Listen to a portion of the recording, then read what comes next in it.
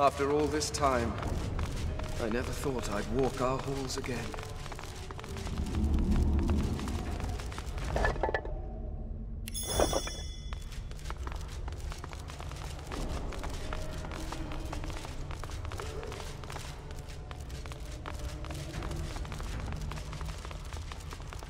It is immaculate.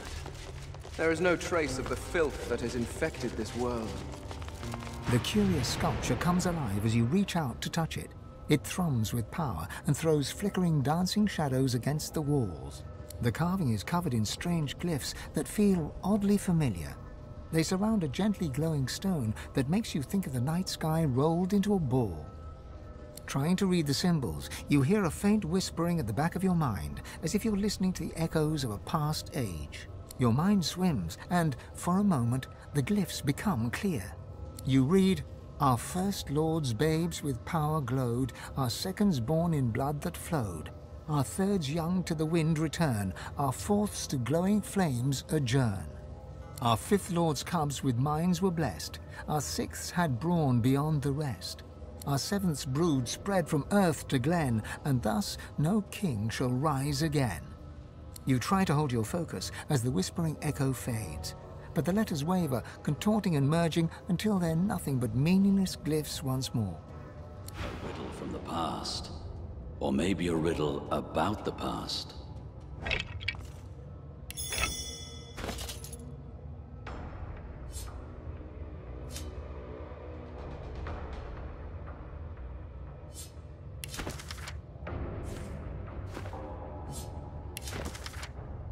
Guess I know what I need to do now.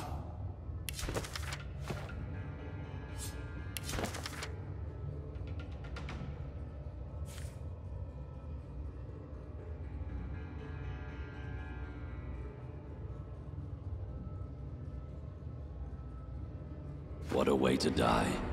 Down here in this darkness. Poor soul.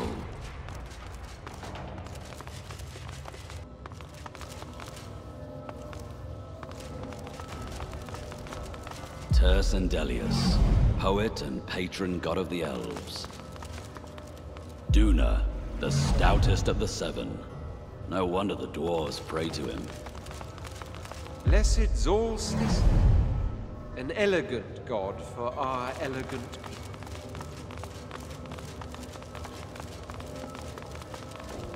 It's Amadia, the mother of wizards.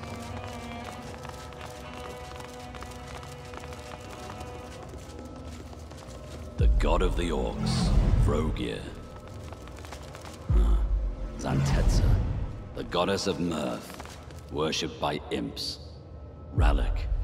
I used to pray. Well, that wasn't right.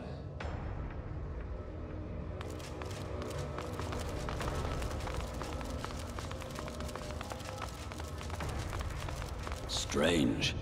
I've never seen anything like this before.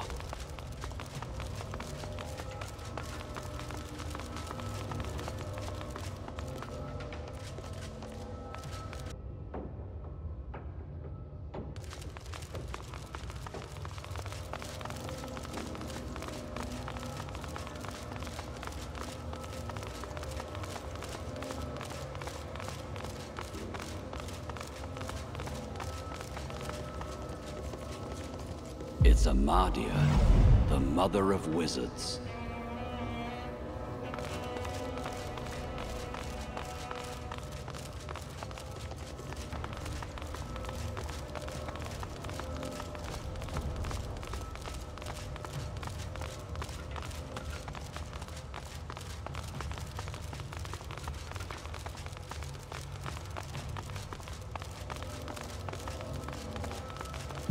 Delius, poet and patron god of the elves. Duna, the stoutest of the seven. No wonder the dwarves pray to him. An elegant god for our elegant people.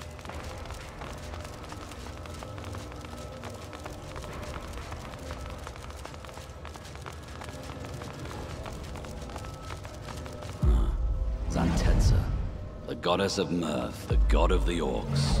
Vrogir. Rallic. I used to pray to you when I was young. That's it, we're through.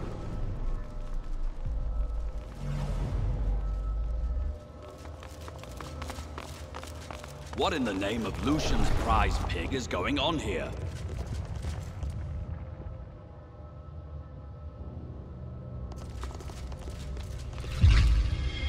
I wonder what they did in life to deserve such a resting place. As the creature crawls from the sarcophagus, you hear a gasp of breath. Fane steps forward, never taking his eyes off her.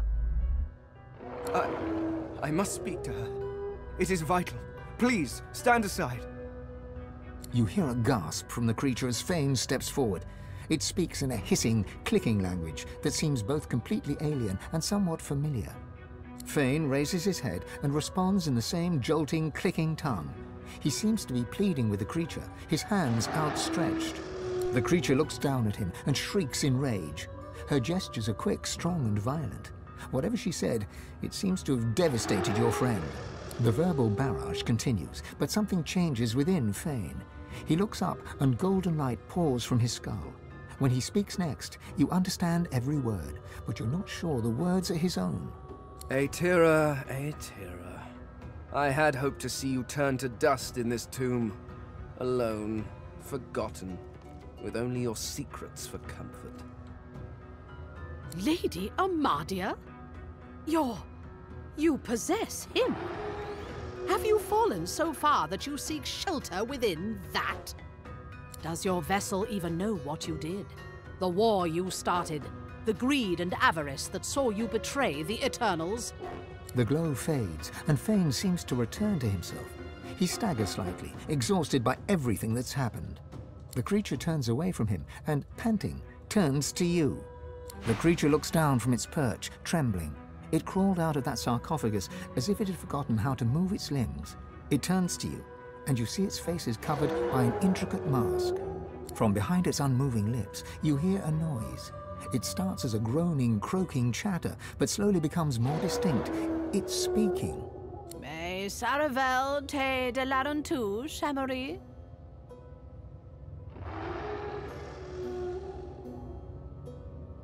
The stream of noise cuts off abruptly. After a moment, you hear a jolting, lurching voice. It wears the face of Rallick, but speaks the tongue of beasts. How cruel. I suspected the Seven Lords won the war after they locked me here, but seeing their faces on dumb creatures, a depressing confirmation.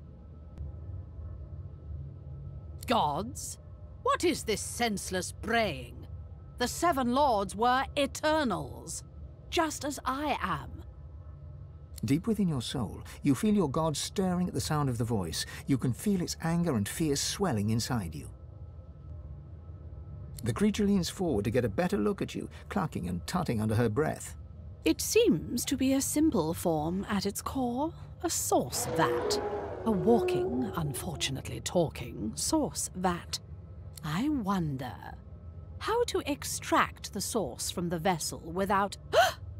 She pulls back suddenly, recoiling in horror. It is rotting. Almost imperceptibly, but it decays before my eyes. It does not even have a century left. The god within you reacts, his emotions a cocktail of fury and fear. You hear his voice, demanding that you give him control, demanding your body obey his will. Aetera, you worm. An eternity locked away was too good for you. I should have seen you ground to dust and fed to the wind. Your heresies deserve nothing less. The figure recoils, as if struck. Rallick, what happened to you? Did you truly fall so far? Silence! It is your king that has fallen. He and all the other eternal cowards were flung into the void. And the power you were too scared to hunt has made me a god. And yet here you stand, small, weak, decaying. I will not even need the Aeteran to grind you into the dust. You feel your god freeze at the mention of this Aeteran, a cold terror settling in your chest. The beast's unruly passenger did not deign to tell it. He did not want his host to know I crafted a weapon that would leave him an Eternal once more. You feel your god thrashing against your control. Where? You croak in a voice not quite your own. Ah, of course you never found it. You always lacked imagination, my lord. I hid it in these very caves, although I can feel its distance now. Someone has uncovered it. Perhaps they intend to flay the godliness from you. No matter. Given your pathetic state, it is mine to collect at my leisure. As for you, you monstrosity, you were designed to be defective. You were built to die. And I rather think it is time you fulfilled your function. But do not fear. I shall put your source to good use.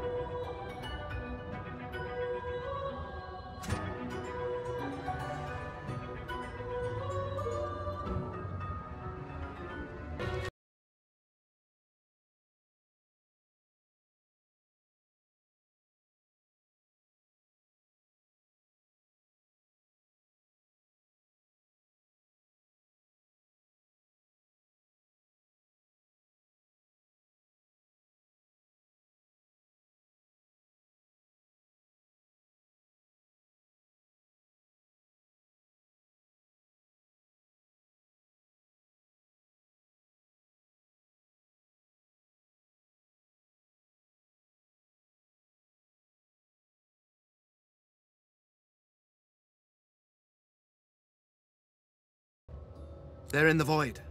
The Seven threw them to the void. They damned them to that, to an eternity of torment. And they did it in my name. They did it because of me. Aren't I? If you open the gate and let a mad dog loose, are you not responsible if it savages a child? I gave them my research on the Veil. I gave them a prize to snatch from the king. Worse, I gave them a weapon to use against their own people. The source of the Veil would have made them unimaginably powerful. And their theft left enough of a crack for the void to pour in. Every wickedness visited on my people. Every evil that stalks this land. It was my fault. That is a surprising spurt of logic from one of your kind. I cannot sit here and just wish for death. I must carry on. For my people. For my family. My loved ones may be gone. The Seven may be corrupt, but I remain. The last true eternal must survive. And perhaps, just perhaps, I can find a way to bring my people back. Fane grips you by the arm, his hands strong. Come, Godwoken. There is work to be done.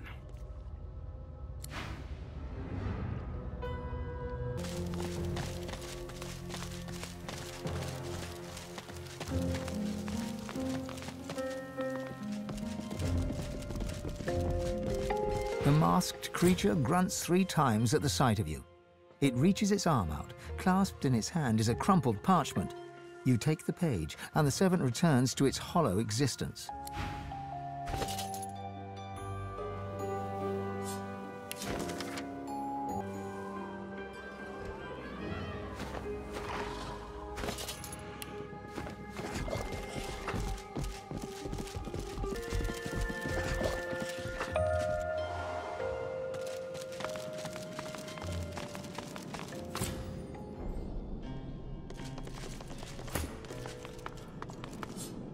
No keyhole, no handle. There must be a hidden mechanism.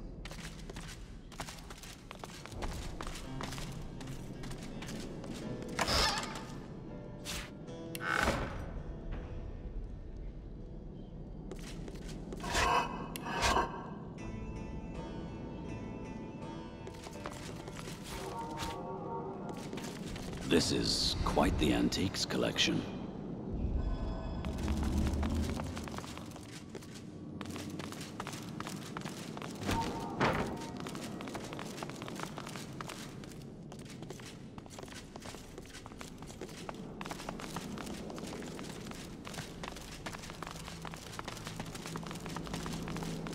The air buzzes with source here.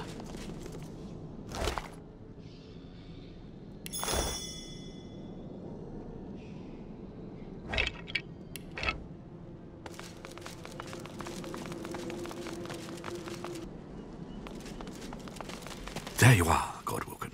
I'm eager to hear your good news. Well, see that you find me when it is in hand. Careful. There you are, Godwoken. I'm eager to hear your good news. Oh, that. A trivial detail. An old agreement long forgotten by all involved. Don't give it a second thought. Riker's mouth widens into a tight smile. Oh, how unfortunate. We could have been such good friends.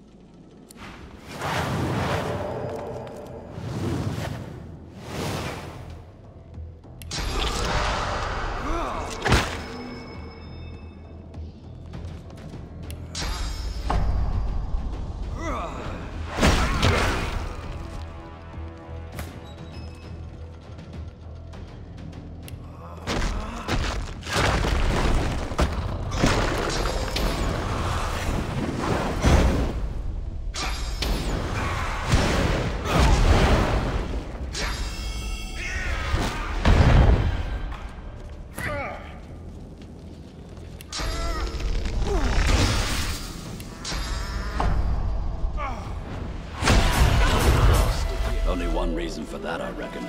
Someone wants my head.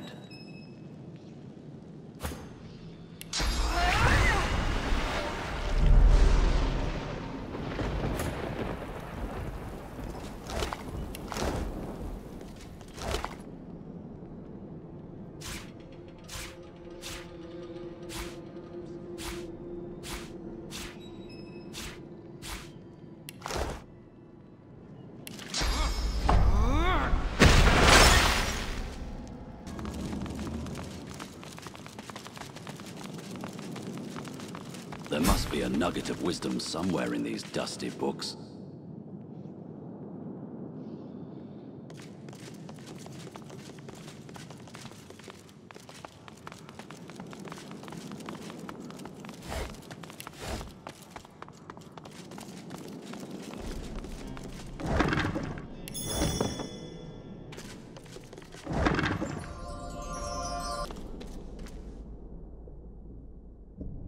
I can feel my source powers draining My at the lucky nearest day. touch. A third Equilibrium is pyramid. truly a material of the void. This is quite the antiques collection. She hums quietly. The notes move in rhythm with her wandering eyes. The lizard pauses, and a smile crosses her face. Me belongs to me. Servants belong to the hall. That's the way I like it. Her hum returns, soft at first, then blossoming into a full-fledged hymn. 10 spans under, humans slept. 10 spans up, the dwarves were kept.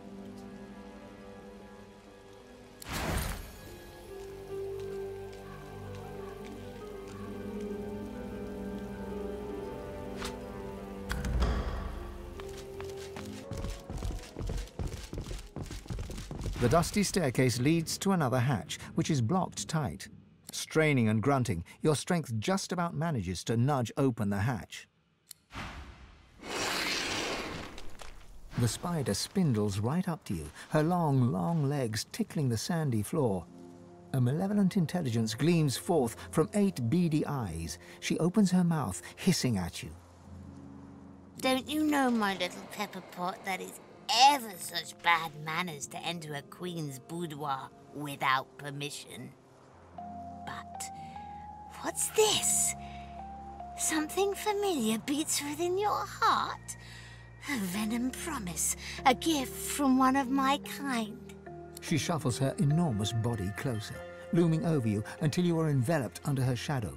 Venom sizzles to the sand from her fangs as you are pinned in place under all 8 of her eyeballs. You come here for me? You desire another spider's kiss? How rude you are, Sugar Plum. But I'm not interested in you like that. I've already got plenty of babies. So you are still prey, but of a different kind. I hunger, and I hear my princelings blubbering in their loving cocoons. Time for us to feast. Her fangs drool venom that sizzles on the sand. But there's no time to think about all that, because raising up on her hind legs, she pounces right at you.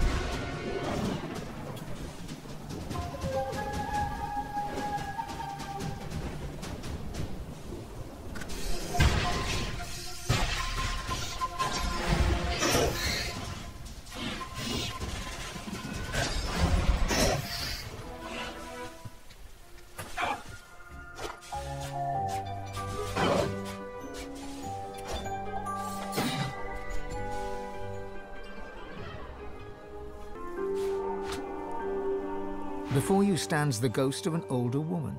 Clad in flowing Magister's robes, she peers around the room as if looking for something lost. On seeing you, she brightens and extends an ethereal hand. Magister Pavlonia, charmed to meet you, I'm sure.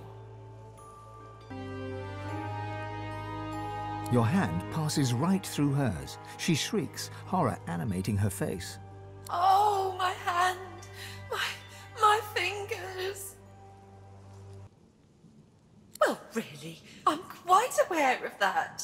But I am not fully myself. I keep forgetting things somehow. It's hard to hold all the threads together when you've fallen apart yourself. Wait, the spider! It was the spider! She chewed me. Bits of me. Slowly. I keep looking, but I can't find myself. Yes. I came from the Black Pits to negotiate with Riker here in his house. We needed to ensure that scoundrel wouldn't interfere with our plans there. He must have mixed something into the delightful rose tea he served me, and then... Next I knew, I was rolled up in webbing as his spider sucked the marrow right from my bones and nibbled my limbs off. I hope you didn't drink any tea downstairs. He's a master sorcerer. Everyone knows that. But he's too powerful to take to the joy. And besides, he had some business that coincided with Dallas's interests. Of course, if he were to act up, we could always work on his little vulnerability to fortify. So Dallas ordered him left alone, providing he didn't interfere with Magister business in the Black Pits. She throws you a haughty glance. In the sharp lines of her face, you see steely determination overtaking the spirit's distracted manner. None of your... Never mind. She stands stock still and looks into your eyes. There is no hint of pleading, no cries for mercy, just unforgiving judgment. As you consume her spirit, you feel her coldness seep within you, deep into your bones.